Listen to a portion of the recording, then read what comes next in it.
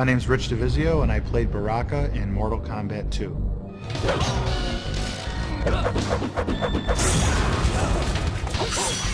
We were trying to come up with characters, you know, and we were going to costume stores and looking around and found a mask of this monster. There was this very tight mask that I had to wear. You know, painted it up, you know, kind of made it all butchered up his face. And I just remember tons and tons of water just coming down my neck. And we took like, you know, fake nails and put them on for his teeth and spray painted them silver. This mask was skin tight. And those made up his teeth. And so people don't realize that, you know, this really scary creature is made up of, you know, a mask and some fake fingernails that were bought in a supermarket. That shoot was unbelievable. Baraka hasn't been in many Mortal Kombat games, but he's been a fan favorite for a long time.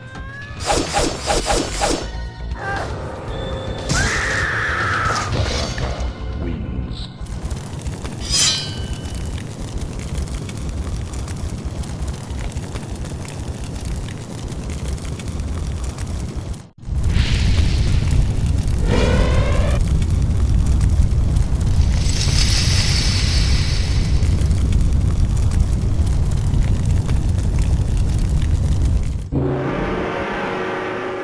Sector and Cyrax were unique in that they were mechanical and they were robotic.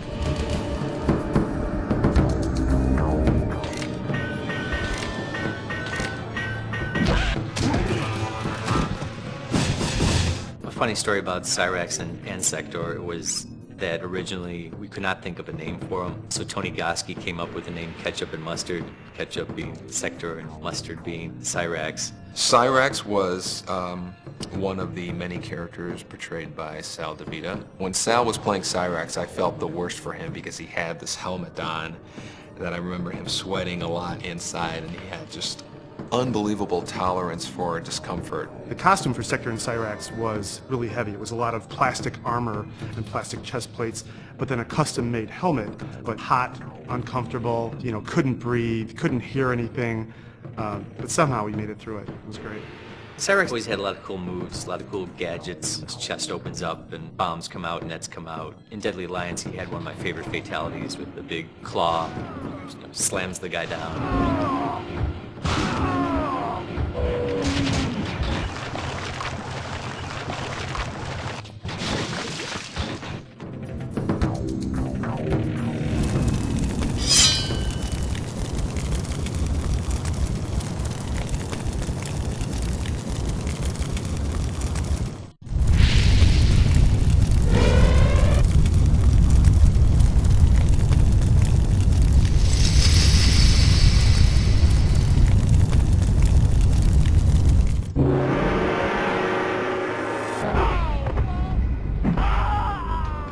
There were actually 2 Goro models made, and one was used for the actual game and it was posed and, you know, changed so much that it kind of fell apart over time.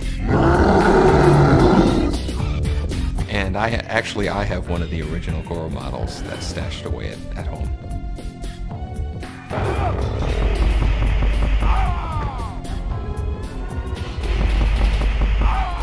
Flawless victory.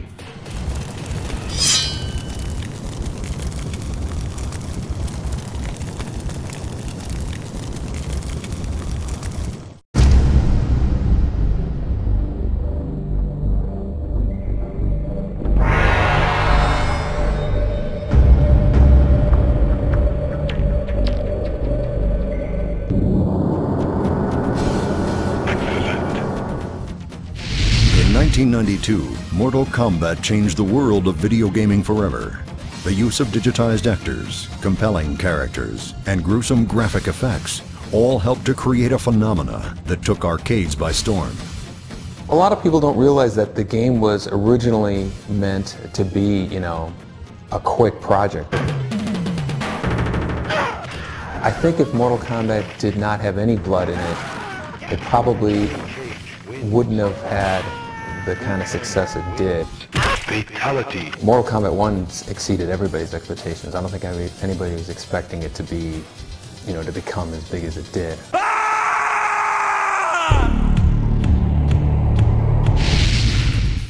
In 1993, Mortal Kombat 2 was unleashed upon a sea of bloodthirsty fans. More characters, more moves, more blood. All of the fans of the first game had high expectations for the second one. KungLao. Johnny Cage. Reptile. You know, all eyes were on us, whereas before we kind of snuck up on everybody. But the fans would still not be satisfied.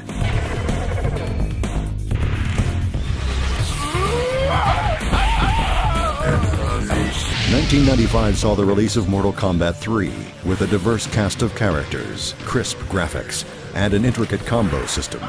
Reality's boring. Nobody wants to pay for reality. We take everything beyond reality to the point where it's, you know, the only way to do this is through our video game.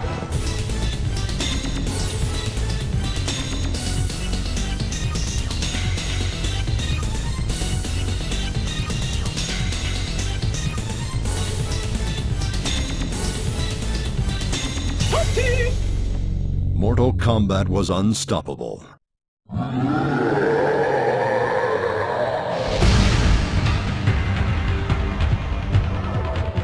New technology made for broad advances in video games, and Mortal Kombat took full advantage.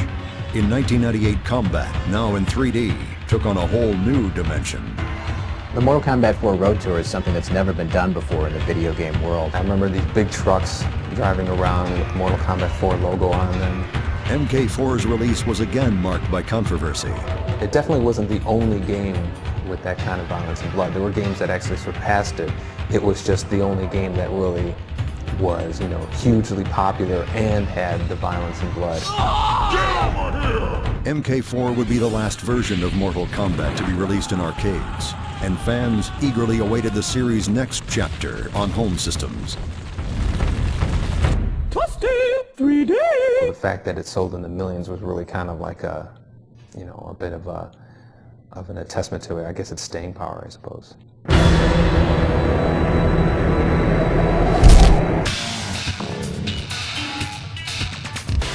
Feeding off the power of next-generation systems, Mortal Kombat Deadly Alliance brought the franchise exclusively to home systems and expanded its mythology. This is easily the biggest production of all the Mortal Kombat games. You could take, you know, take the work of 3 of the previous games, put them together, and you have about what it took to make this game. We really wanted to make sure the martial arts was authentic in Deadly Alliance. In this game we can make things look a little more real with the clavicles and neck bones that we didn't used to have in Mortal Kombat 4. The future for Mortal Kombat? I guess we'll have to wait and see. Now, waiting to be unleashed, Mortal Kombat Deception will deliver more of the carnage fans crave in 2004. 2 years ago I was asked what the future of Mortal Kombat was, and at the time I don't think I really was sure what Deception was going to be. Mortal Kombat Deception is by far the most ambitious Mortal Kombat we've ever done. Yeah, Ed had a master plan that, you know, okay, this is what we're gonna do, guys. Laid it all out. Mortal Kombat Deception is probably different in what we are defining this game to be. Our goal was to really do something unexpected, and that's really along the lines of these different gameplay modes. In Deception, I'm most excited about how many old characters we're bringing back. We're bringing back characters that people have been asking for quite a while now. But I think all the characters actually look better than ever. We learned a lot in DA. But I think a really, really cool difference is the online experience. The online thing brings back the arcade feel. This time you're playing against a real human being. I was part of the first Mortal Kombat, Mortal Kombat 1, and back then there was just 4 of us. You know, it was 4 people that made Mortal Kombat 1 in less than a year. Now the team is just mammoth. It's necessary. Everybody on the team is needed. People have no idea how much effort goes into creating a video game in this day and age. The game now is so much deeper than, back then. This game is about a bunch of guys beating each other up, and magic, and monsters, and fun, excitement. I think Deception is a good indication of what we're going to be doing with Mortal Kombat in the future. It's kind of like the first step in many of expanding what Mortal Kombat means. Over the last decade, Mortal Kombat has become a legend in the arena of fighting games that will be here for years to come. Get over here!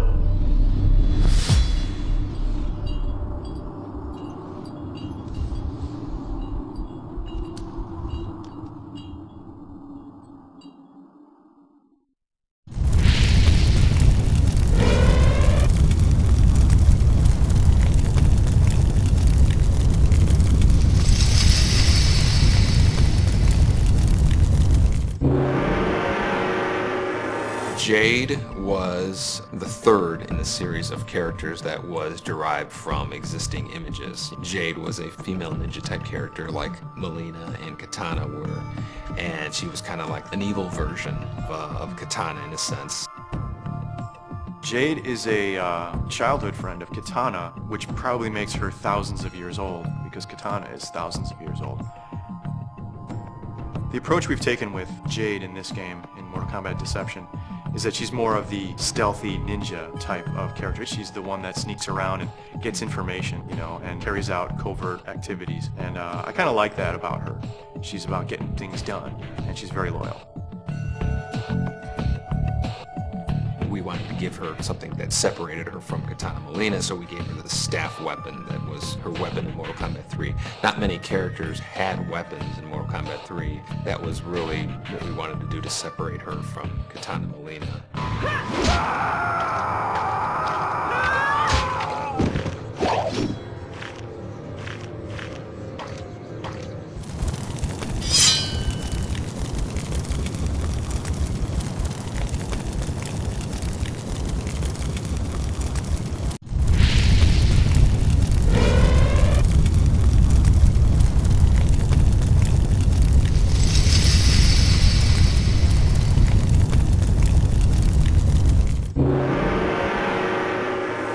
Hello, my name is John Parrish. I am Jax!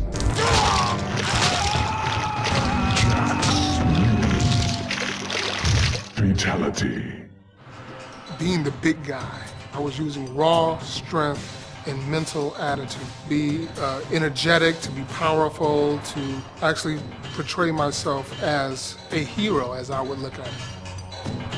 John Parrish was great to work with. He was really one of the easiest guys to work with in terms of being able to do all the moves and all of the special attacks. I am the real Jax. We worked with him throughout Mortal Kombat 2 and Mortal Kombat 3, and he did a lot of promotional stuff with us. It was really great.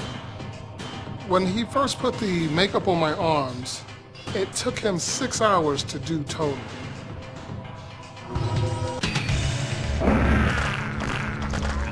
Outstanding.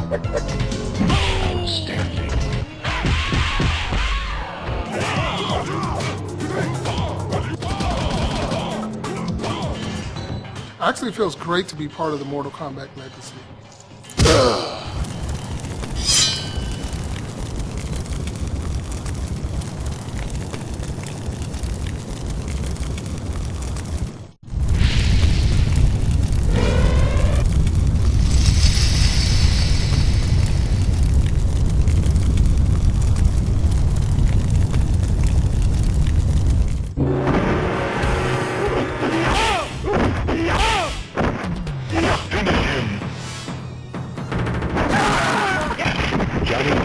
Wins. Finisher. Johnny Cage wins. Flawless victory.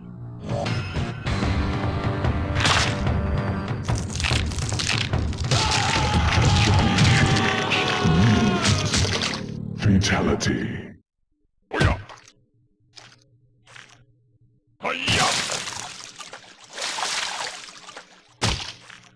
Johnny Cage wins.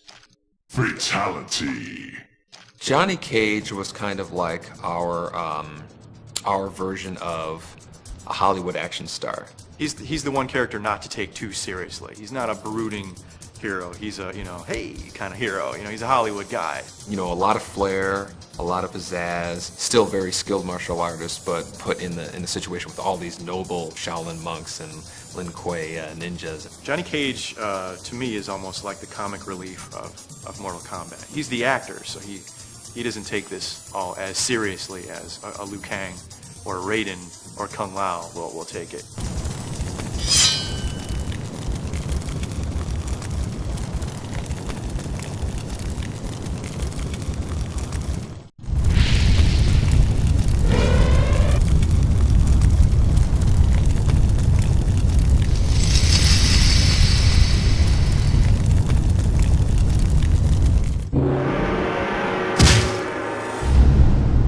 Kabal first made his appearance in MK3. He was originally designed as kind of this nomad, sand person kind of character. Again, we really wanted to create a character that seemed to have a handicap of sorts in terms of he had this breathing apparatus that kept him alive. He still had these incredible powers that none of the other characters had. He had a lot of cool moves. He had this dash, which he would run past a character, spinning him around, and then he could pull off some combos on him. And everybody kind of liked his tornado move where he would run by the opponent and then they would spin like a top and kind of get a free hit on them. Kabal also had these hook sword weapons that one of the few characters in the 2D games that actually had a weapon in the game, so that kind of made him stand out. He was actually one of the characters that was considered almost too powerful in Mortal Kombat 3, and we had to kind of tone him down for Ultimate Mortal Kombat 3. For Deception, we finally had the chance to bring Kabal back the way we originally intended him to be. We gave him the long trench coat, gave him a backpack. That was part of the original design, but back in the old days of digitizing, we couldn't really handle that. A long coat would have gotten in the way of the character's moves. In the 2D games, we were really limited to the costumes that we could build because it was digitized graphics, and with the 3D games, we build the costumes on the computer so we can really do whatever we want. Kabal's always been one of my favorite characters, so I was totally happy to bring him back for Deception, give him the classic design that we intended.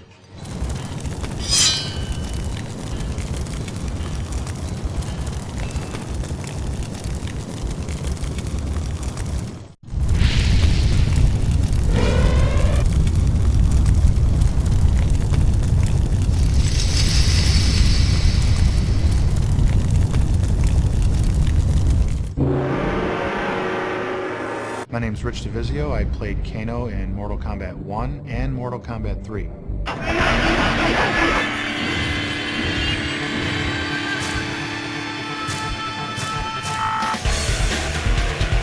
We wanted to make a guy who was kind of half cyborg, half human, and so we put this metal plate on his face. Again, we bought something at a costume store and put makeup on and attached it. And the guy who played Kano, this guy Rich DeVizio, he brought it to a new level. He gave him his character. He just really became Kano in a sense. It becomes a part of me. When I played Kano, I actually felt that it was kind of a showcase for myself to become larger than life with this character. I really believe that I can be this guy, and it worked out very well. It's not hard for me to embrace a character and become it. One of the favorite moves that I like that Kano did was his fatality, and it goes a little something like this.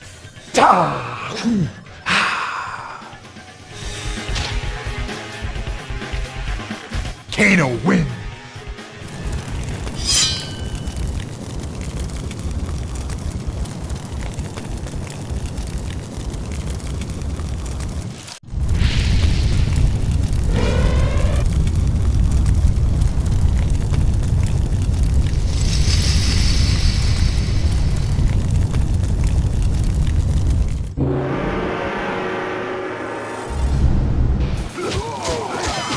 I I believe Kenshi's name in Japanese means sword saint. His storyline from his past is that he used to travel Japan and challenge experienced swordsmen and warriors just to defeat them so he could become the best in Japan. Eventually he lets his ego get the best of him, and so Shang Tsung gets him to open up this tomb of Kenshi's ancestors, which blinds Kenshi. Shang Tsung then absorbs these warrior souls and becomes stronger, and he leaves Kenshi for dead. Kenshi then realizes what has just happened, and now he's got a vendetta against Shang Tsung. His sword that he finds there in the tomb is actually his ancestor's sword.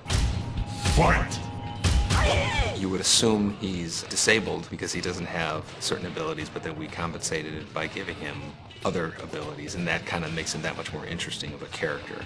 So he's one of the strongest characters in Deadly Alliance, and you wouldn't think so having a character being blind.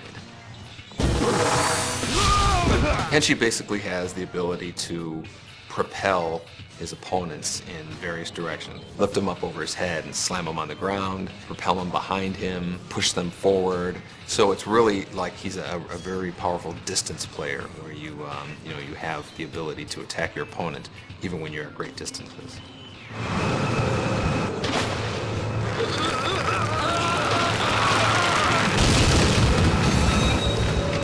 Fatality.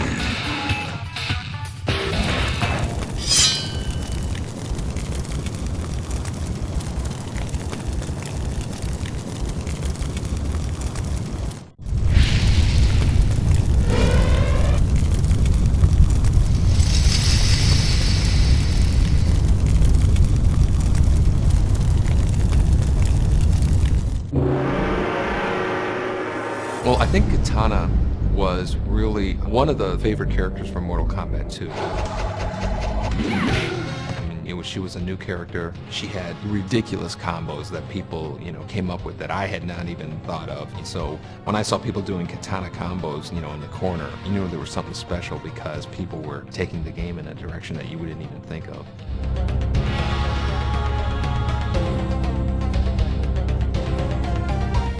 Well, Kitana was similar to Mileena in that had a limited amount of memory than the Mortal Kombat 2 machine, and we wanted to get 12 characters out. So Kitana and Mileena are really kind of the female version of Scorpion and SubZero. Kitana wins. A flawless victory.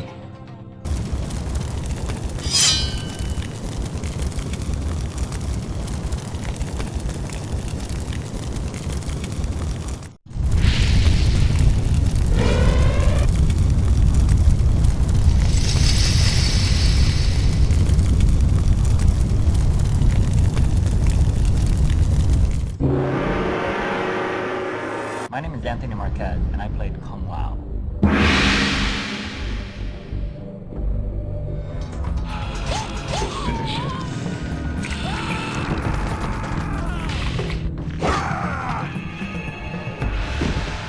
After the first Mortal Kombat, the creators wanted to introduce another Shaolin monk type character.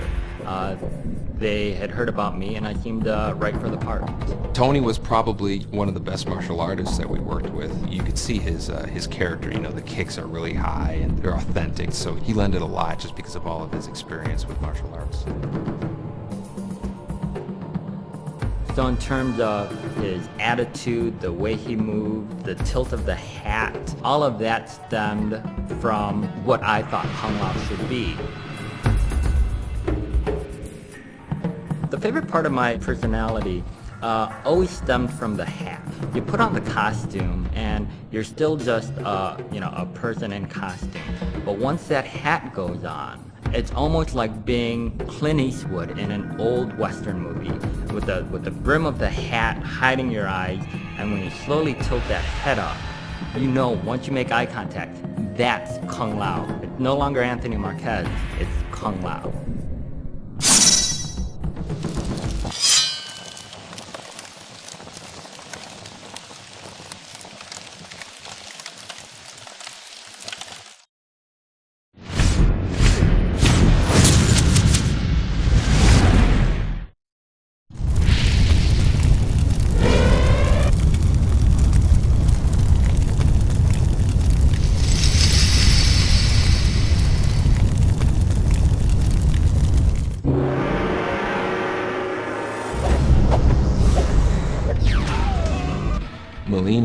was created because we needed to stretch the memory in our game again. We were out of memory. We had a cool female character in Kitana, and we wanted to kind of double up on that and give her, you know, special moves, make an anti-Kitana in a sense. And so that's kind of where Mileena came from.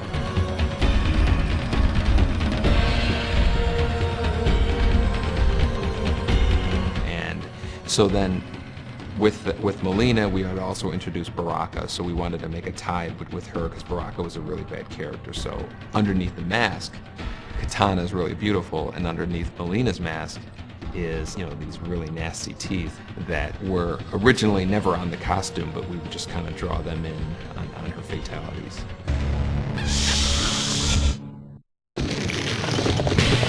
Mileena wins.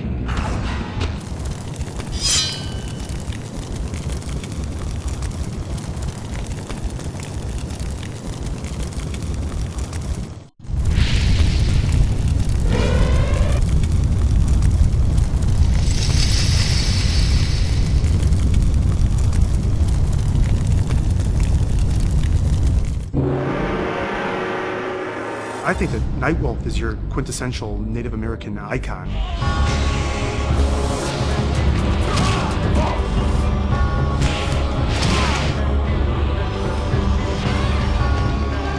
Just a strong, proud person with, you know, pride. He's got honor, has rules, but at the same time, he is definitely no pushover. Well, the Nightwlf costume looked a lot better on the drawing than I think it did on me, but you know, we made do. Nightwlf's fatality was holding his tomahawk up to the sky, channeling light into it, right into his enemy for his final blow.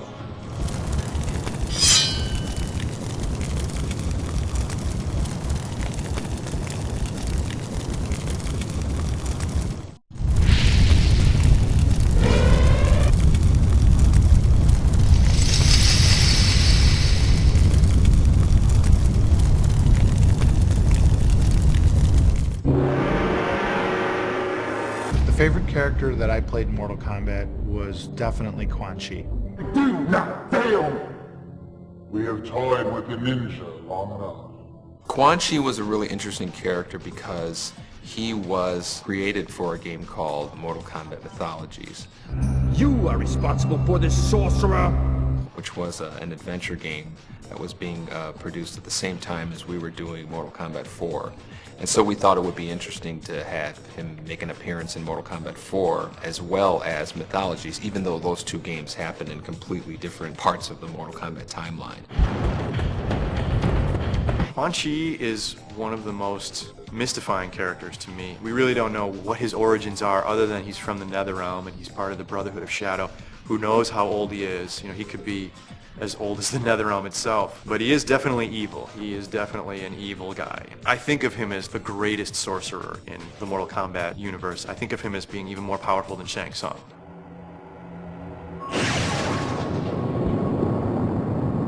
SubZero was hilarious as QuanChi.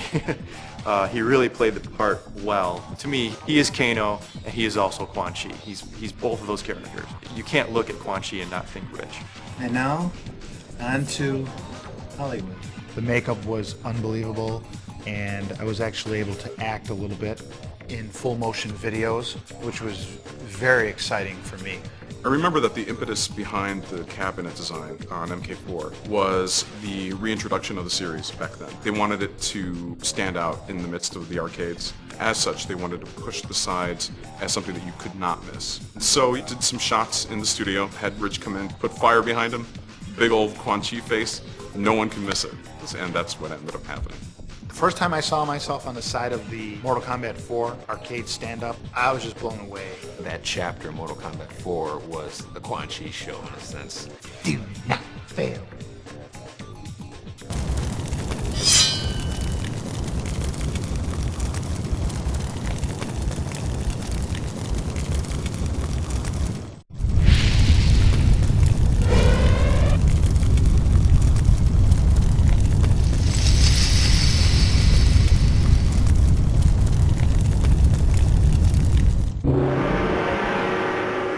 My first impression of seeing myself in the game, I was ecstatic.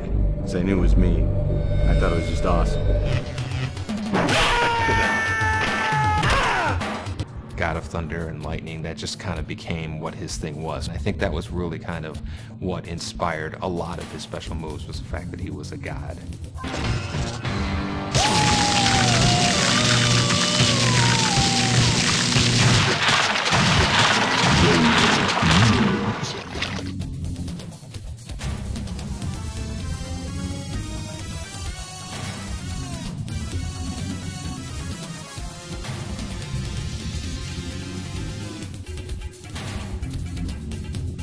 In real life, I am a martial arts expert. I've been doing various arts for probably 22 plus years.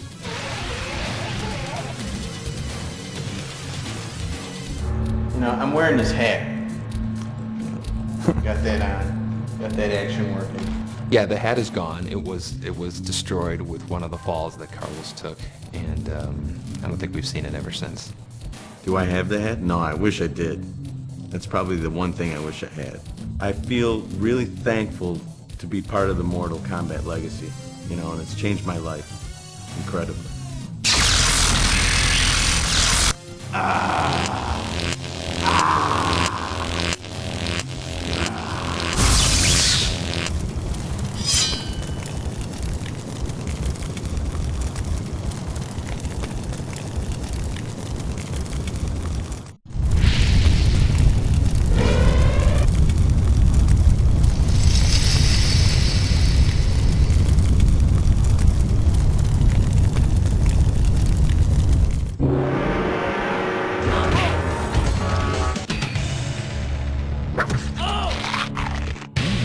Reptile wins. Fatality.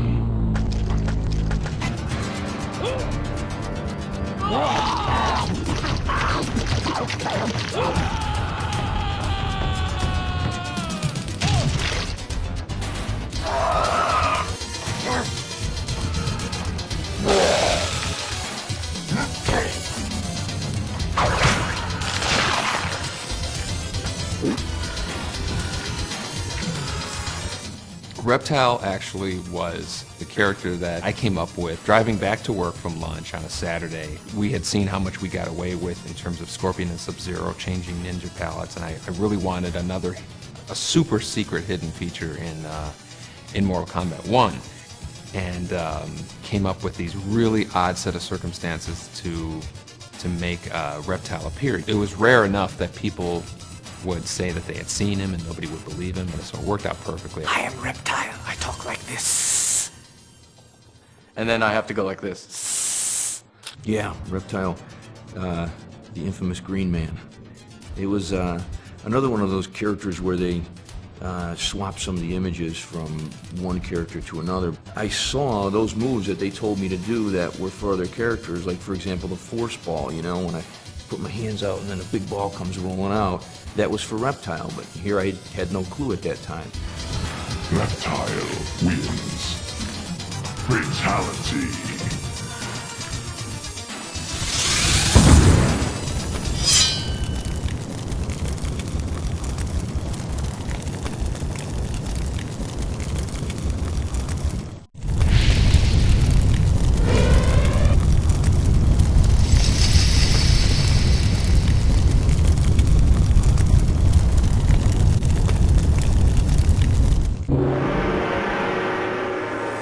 Yeah, Scorpion's always been my favorite character, and he still is to this day. Fight!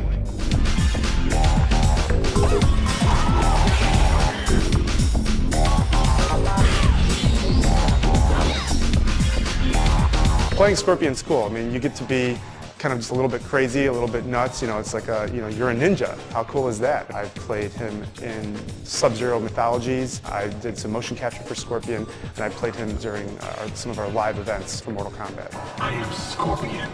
You killed me in cold blood. As a player, if I get a chance, I'll always pick Scorpion. His whole play style, it just kind of suits my style of gameplay. I'm proud to have been part of the Scorpion legacy throughout the years. The spear move has always been one of my favorite moves in all the Mortal Kombat games, and I don't think we've ever been able to top it.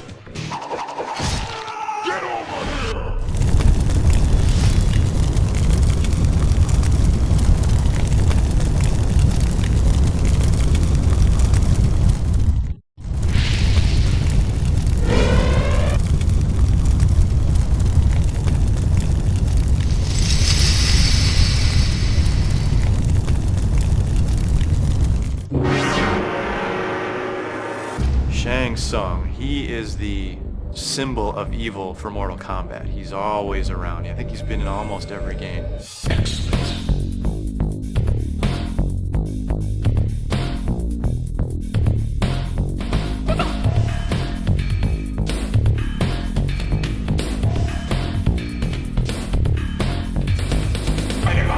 His job in Mortal Kombat 1 was to win Earthrealm for ShaoKahn.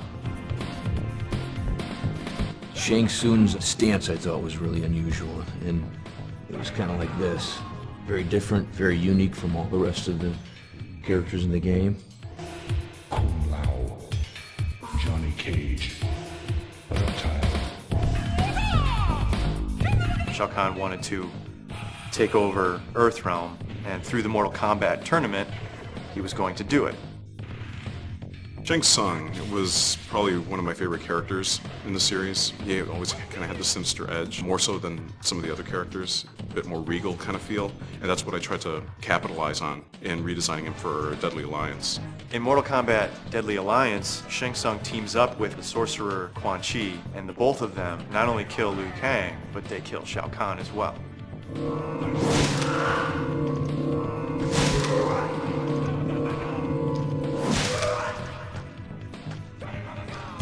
Shang Tsung wins.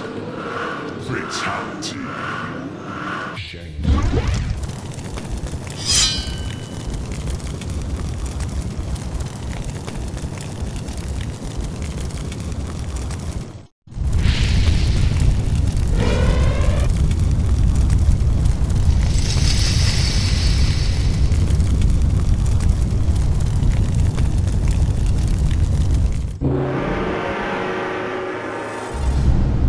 ShaoKahn was the big bad guy in Mortal Kombat. Feel the power of ShaoKahn. Well, ShaoKahn is kind of like the top of the ladder in terms of big bad guys in the Mortal Kombat series. Prepare to die. He was really the boss's boss in a sense, and he was basically the guy that everybody was ultimately trying to stop in terms of his invasion of Earth in Mortal Kombat 3.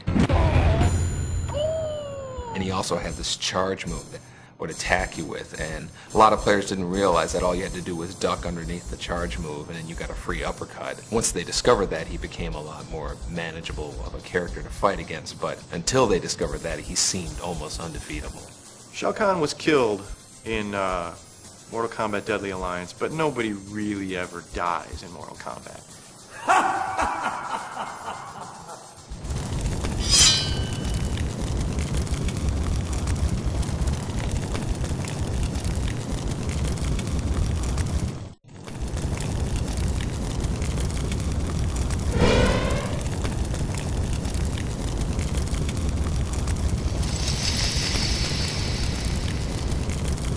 This place, it feels dark. As dark as every heart that inhabits it. Shujinko is kind of our next generation Liu Kang. Through the Conquest mode, you learn about Shujinko's past.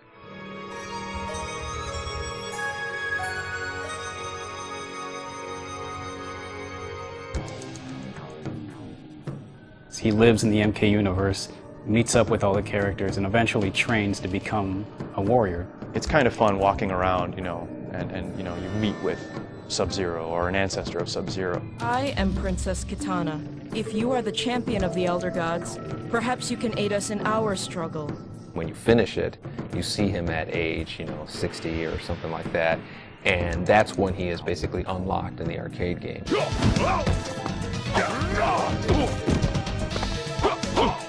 Shujinko wins. Everything from, 20-year-old Shujinko up to old man Shujinko is voiced by Max Crawford. Younger Shujinko is just a little variation of my actual voice. Good to see you again, Damashi. It was fun doing the old man. Oh, Master Boraicho, crack the dojo window.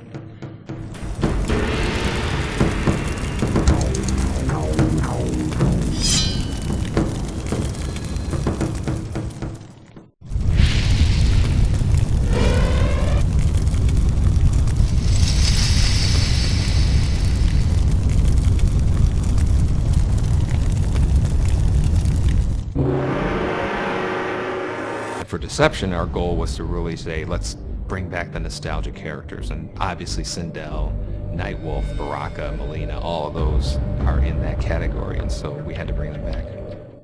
Fight!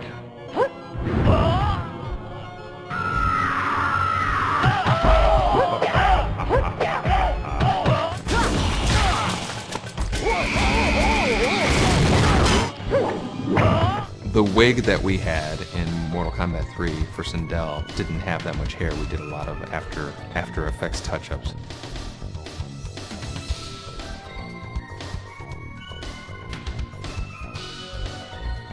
She had this ability to scream at super loud volumes, and that would stun the opponent and give you kind of a free hit.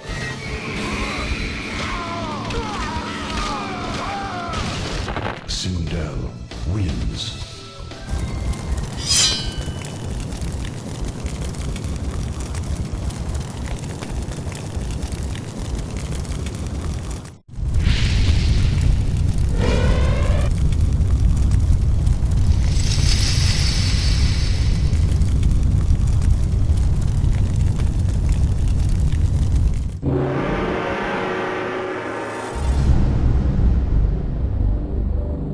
Smoke originally came from our memory limitations that we've had in doing arcade games, and just as Scorpion and SubZero were using the same images and getting more mileage out of them by changing the color, when we were out of memory for Mortal Kombat 2, I always liked putting in secret characters in the game at the last minute that nobody knows about. That was kind of like the origin of Smoke and Jade, where they were, just kind of like the alternate colored versions of SubZero and Mileena and Kitana. He had a lot of cool moves as a robot. He had this grappling hook that would come out of his chest, and just had a lot of cool moves, which made him a player favorite. We brought Smoke back for Deception just because people have been asking about him for a while now. It was funny because a lot of fans like the ninja version, a lot of fans like the robot version, so I thought it would be a good idea to bring back both. Every one of our characters in Deception has kind of two costumes, and so for Smoke we decided we're going to have him be a normal ninja like people had seen him before in Mortal Kombat 2, and then also his Mortal Kombat 3 persona, which is kind of like the cybernetic ninja. Players can pick which one they want to play as.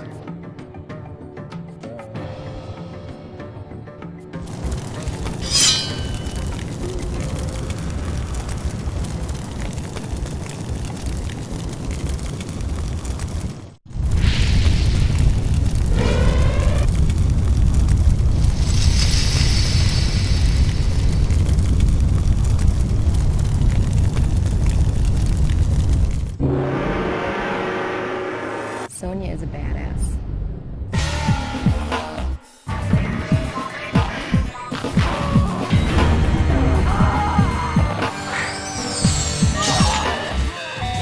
Carrie was easily one of the best people we've worked with in terms of actors playing the characters. Yes, I still have the Sonya costume. Every once in a while, I'll bring it out. I'll absolutely see Sonya again in future Mortal Kombat games. I would love to play Sonya again.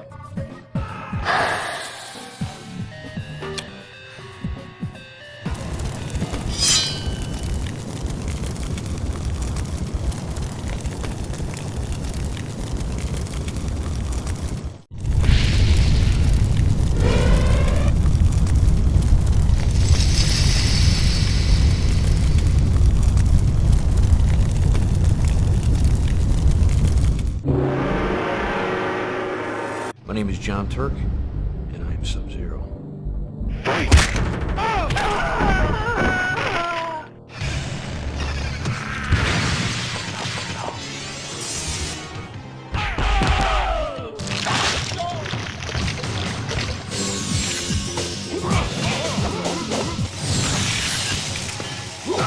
You know, the freeze move in the first Mortal Kombat really came about because I was always a big fan of kind of setting up the player for a free hit. We walk over to the game and, you know, they're playing Mortal Kombat 3 and, you know, the kid's playing SubZero and I'm standing right behind him and he doesn't even realize that the guy he's playing is right behind him. Let's get something straight. I am not a ninja. I am Lin Kuei. Scorpion was a ninja.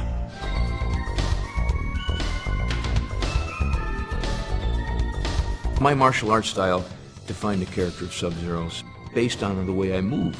The way I kick, the way I punch, the way I turn, the way I move my leg when I do sweeps.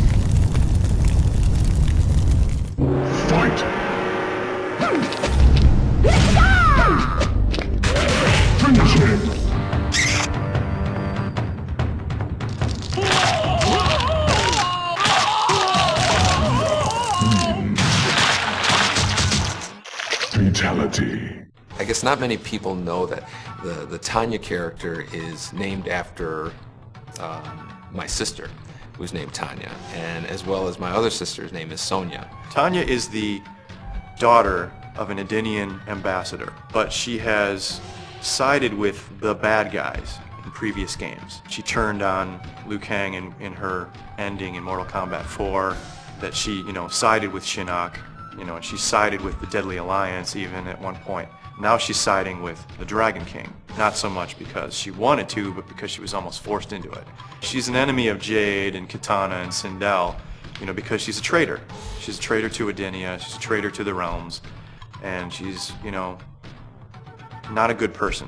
Tanya has always had her boomerang projectile move, which is one of the more outrageous projectile moves in the game. And we're giving her that boomerang move in Deception again. And in addition to that, she has a weapon. So she has a bigger arsenal of attacks than she did in the previous games. Let's finish him!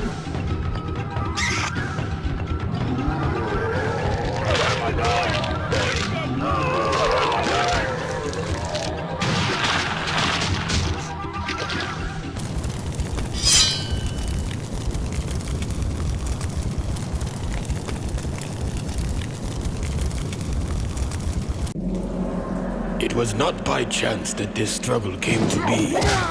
The blame falls squarely upon my shoulders for giving evil the chance it needed, and therefore fulfilling an ancient prophecy. Raiden's Earthrealm champions had failed to stop the Deadly Alliance from fully resurrecting the mummified army of the Dragon King. In the end, only Raiden himself stood between Earthrealm and total destruction. Defying the Elder God's wishes, he alone challenged QuanChi and Shang Tsung in Mortal Kombat, Earthrealm's last hope for freedom.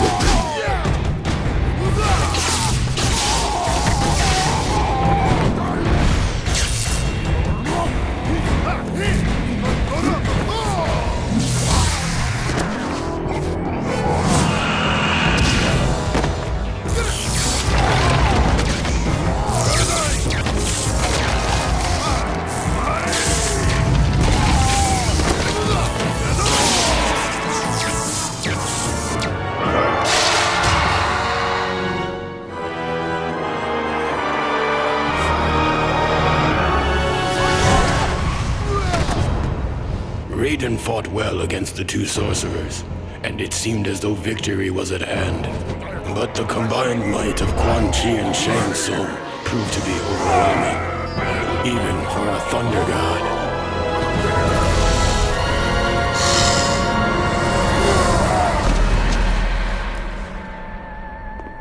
Raiden was defeated. The Deadly Alliance had won.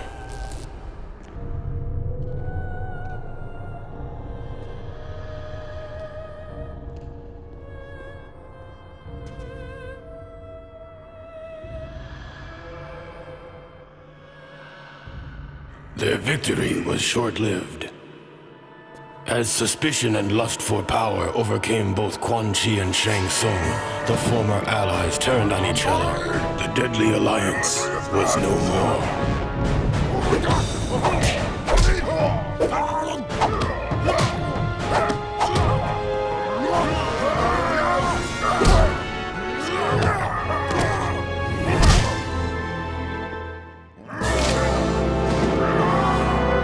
QuanChi defeated Shang Tsung and reveled in his conquest. But it is said that there is only one true ruler of Outworld.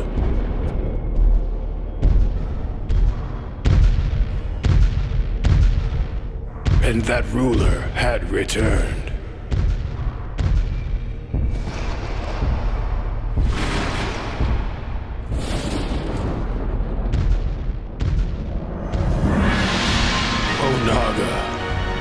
Former Emperor of Outworld, the Dragon King. The prophecy had been fulfilled. The Dragon King had indeed returned to Outworld to reclaim his army and impose his dominance. Death awaited all who stood in his way.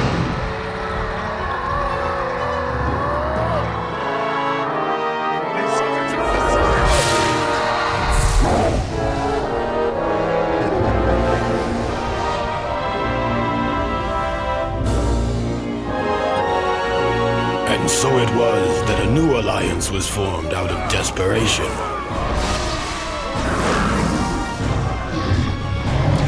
Sworn enemies joined forces to combat a greater threat.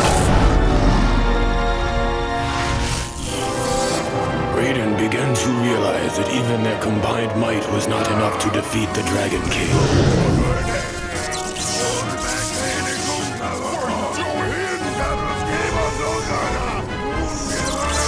There was only one chance left.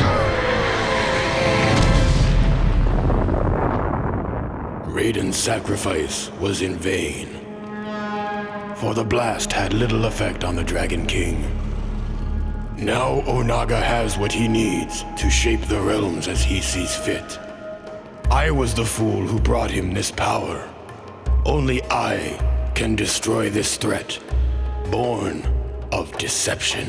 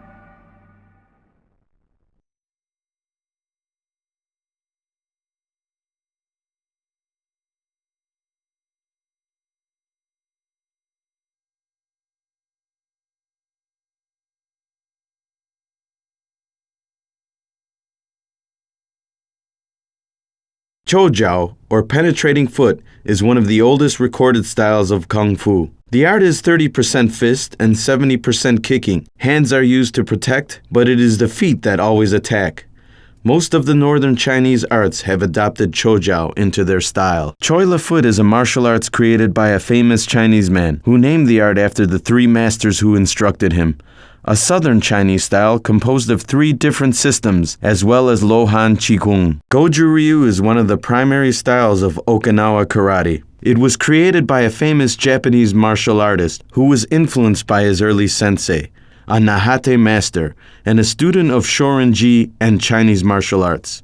He combined these styles into what is now called Goju Ryu Karate. Hua Chuan is one of the 5 long fist styles, and can be viewed as a close-range martial art. Flower Fist has many wrestling and ground tactics, as well as hand and foot strikes, making it a well-rounded northern Chinese style. Mian Chuan, or continuous palm, is a martial art popular in Hebei province of China. The main philosophy is to be defensive, then offensive. Softness turns to hardness, thus giving the practitioner the upper hand in combat. This style was first presented to the general population during the 1936 Olympic Wushu demonstration. Monkey Fist, a martial art which movements are based on that of a monkey. The art was created by a famous Chinese martial artist who had been locked in prison and developed the style based on the movements of the monkeys he observed outside of his prison cell window.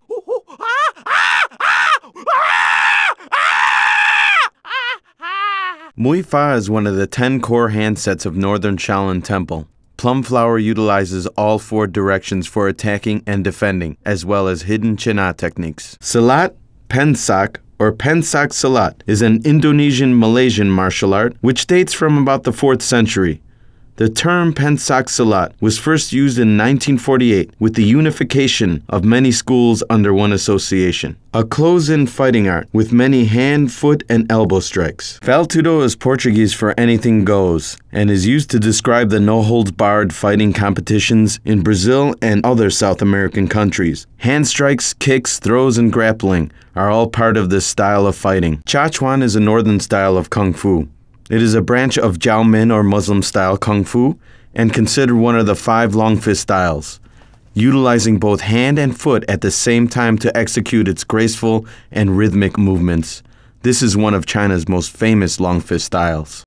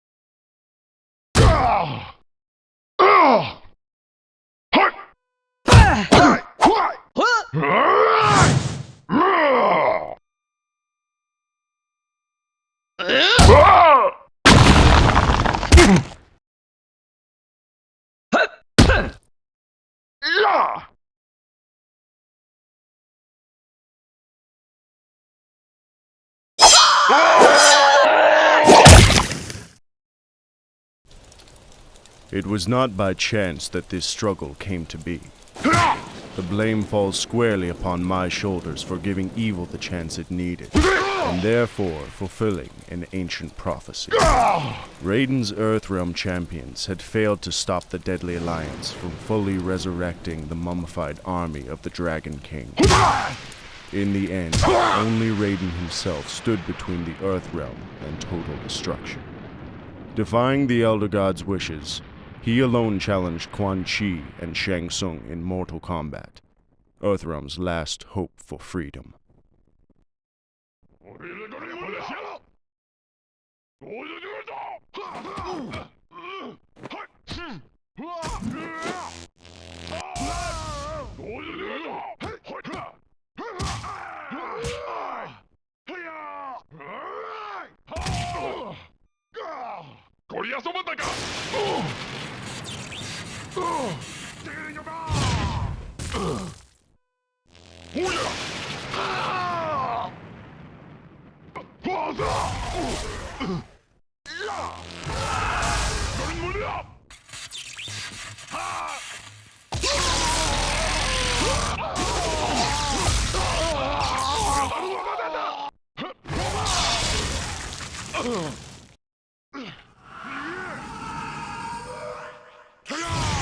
Raiden fought well against the two sorcerers, and it seemed as though victory was at hand.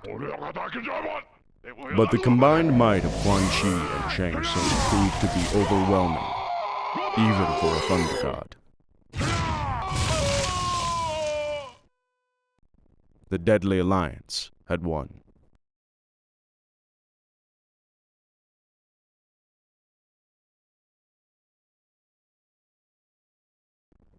The sorcerer's victory was short-lived, however.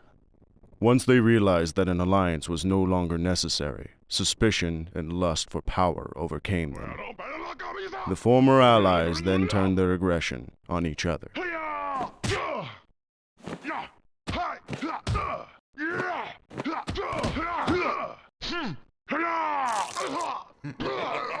QuanChi defeated Shang Tsung and reveled in his conquest. But it is said that there is only one true ruler of Outworld, and that ruler had finally returned.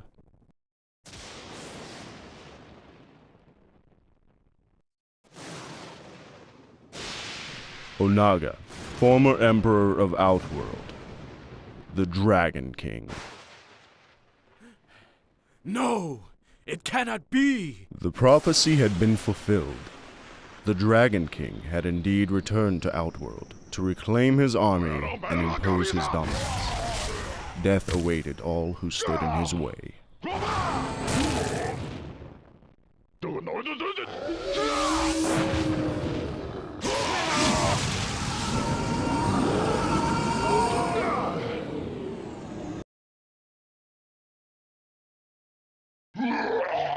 And so it was that a new alliance was formed out of desperation. Mortal enemies joined forces to combat a greater threat. Raiden began to realize that even their combined might was not enough to defeat the Dragon King.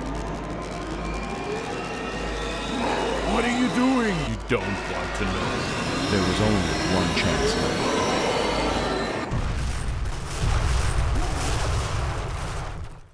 Raiden's sacrifice was in vain, for the blast had little effect on the Dragon King. Now Onaga has what he needs to shape the realms as he sees fit. I was the fool who brought him this power. Only I can destroy this threat, born of deception.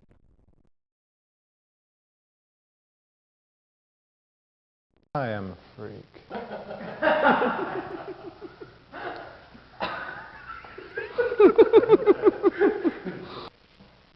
You are reality's only hope. I'll do it, Thunder God. Because I don't... You don't understand. I can't leave without the...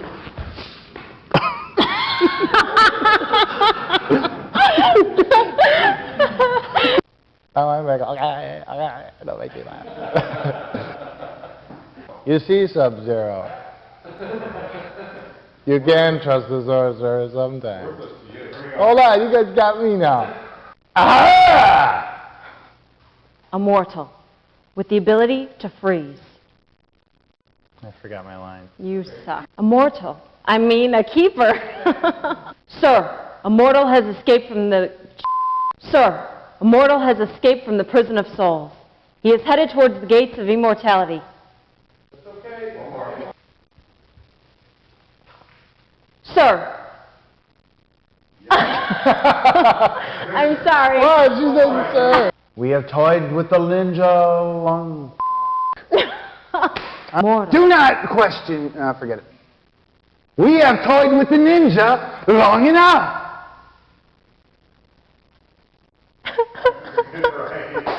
Do not fail me. We, you and I. We, you, me, everybody in this room. Oh,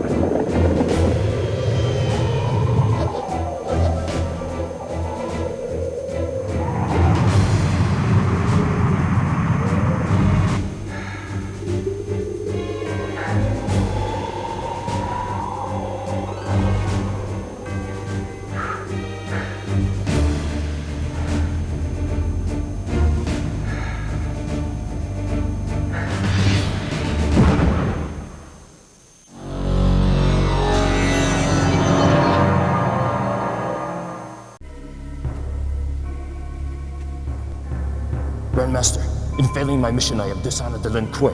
An unfortunate event. Your incompetence will cost our clan dearly. Now you will pay with your life!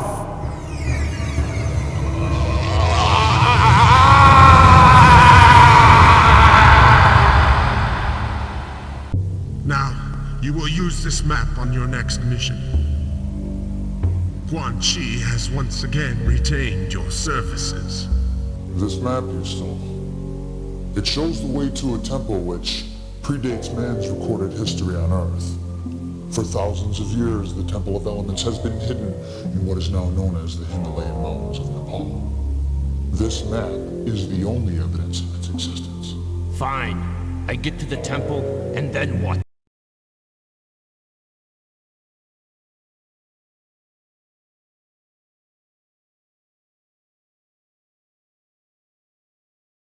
Dogs lick me. Because I wear clean underwear, and when I don't, it's usually quite brutal.